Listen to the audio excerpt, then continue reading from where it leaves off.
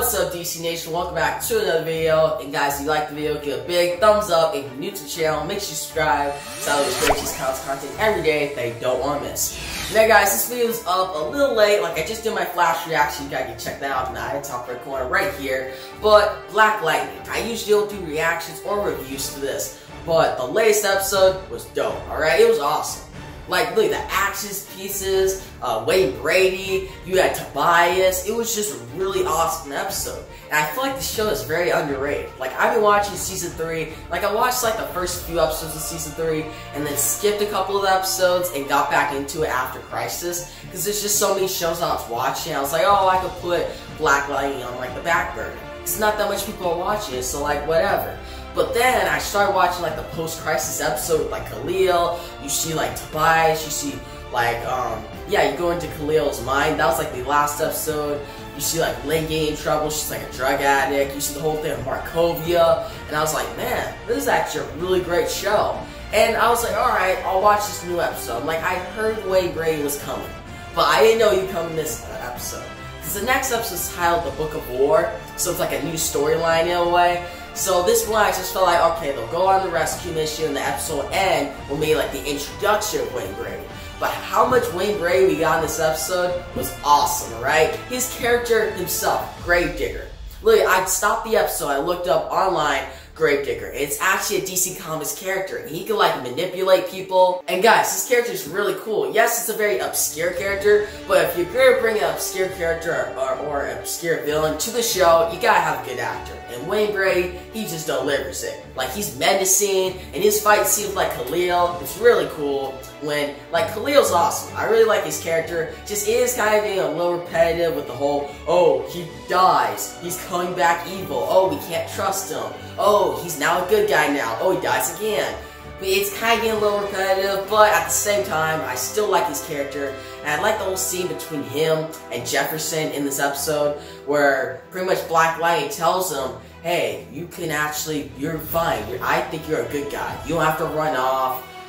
Jennifer wants to be with you, and he's kind of saying like last season he was like, hey Jennifer, stay away from him, but this season he's more like, hey, I actually accept you, you're not a bad guy, which that's kind of like big development in like the show. Khalil has really grown a lot, even though he goes through that whole die, come back, evil phase. It's still a very interesting character, and I'm excited to see what they do with him in the future.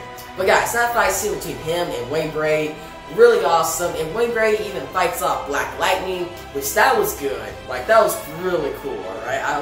That was probably one of the best scenes in the episode, other than the fact, the very last scene, where you see Black Lightning, like, Gravedigger or Wayne Brady grabs Lynn, and Black Lightning's like, don't touch my wife, and just shocks him out. That was legit. I like that. I hope they didn't kill off Wayne Brady, though, because he really brought this episode from like, okay, it's a stellar episode, one of the best of the season, to, wow, it's like ranking one of the best of the entire series. Like, it was an awesome episode.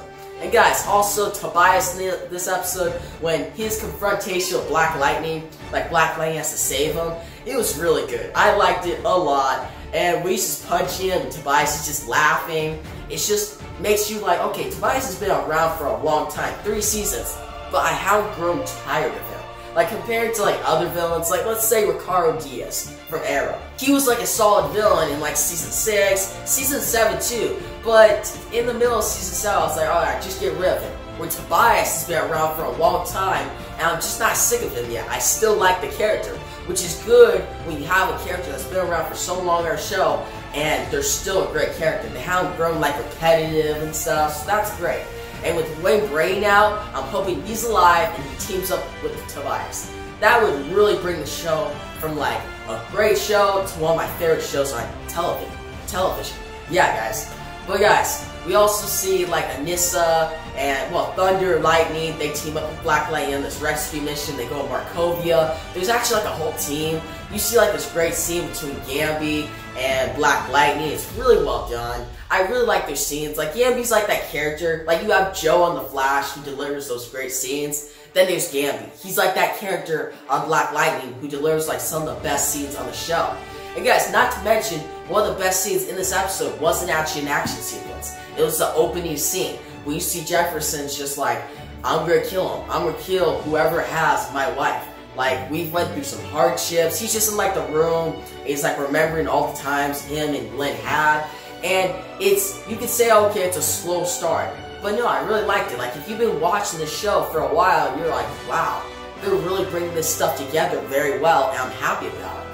But guys, then we also see, like, you see different characters. Like, you see the one girl, which I don't know her name. She's like invulnerable when she gets hit. And then there's the other guy. His name starts with like a T. He like touches somebody. Like, last episode he went to Khalil's mind, which he has some interesting stuff in this episode. He's not the greatest character yet, but I still like him. I like the character.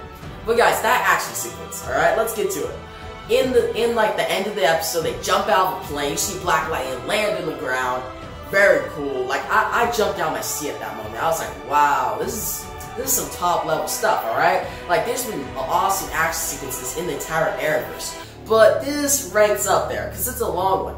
They jump out of the plane, they make it into the place, Black Lightning, Thunder, and Lightning, they're just fighting people. Even Jennifer, she like has like a huge blast. You see Khalil versus Wade Bray, you see Black Lightning versus Wade Bray, you see different characters. It's well choreographed. Like, the action isn't just like, oh, it's all over the place. No, it's very well done, and it shows that the show knows what it's doing. Alright? It's not just, oh, Black Lightning, I'll watch it whenever I get to it. No, guys, you should stay tuned.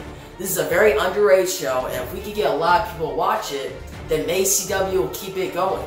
Like, yeah, CW doesn't cancel shows, but Black Lightning is one that's least watched of, like, the DC TV shows. Even least more, like, there's more people watching Batwoman than this show. Which, Batwoman, I don't like that show at all. And Black Lightning, I wish it got more praise. Because they're bringing Wade Bray in, they're bringing a lot of cool stuff in, and I don't want it to stop. I don't want to be one of those shows that's kind of one of my favorite shows and that gets canceled because it has low viewership.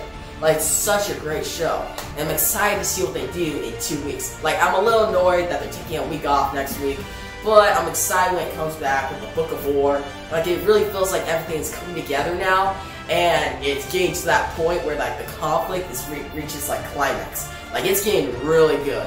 And with the whole thing of, like, Lady Eve wasn't in this episode, but, like, in the post-crisis episode, the very first episode post-crisis, we found out that Lady Eve is alive. I'm hoping they bring her back in this season. Like, would it be awesome, like, if they have Lady Eve, Tobias, Wade Bray, all in one episode, and maybe bring back Lala. Like, Lala was legit, guys. I really like Lala. Like, I know some people get, like, mad, like, oh yeah, he's kind of generic, he came back from the dead and then died again. But I really like him, because he just brings, like, that menacing, like, character to the show. Like, you say other characters take that, like Wade Bray's character, but still, you can't replace Lala at all.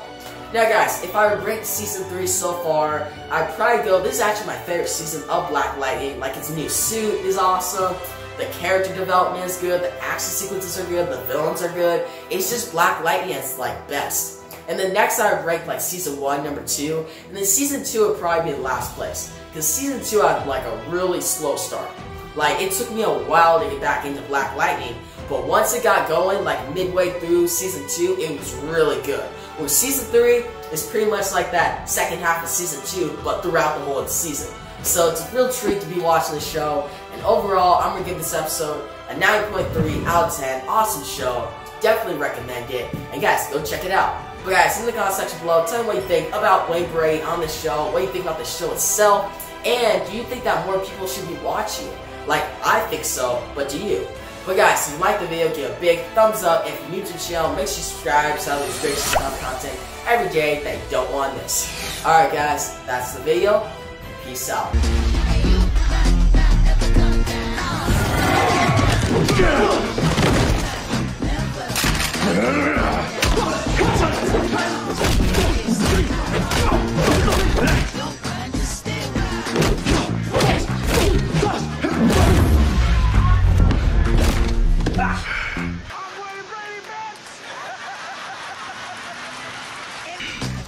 Like I said, you talk too much.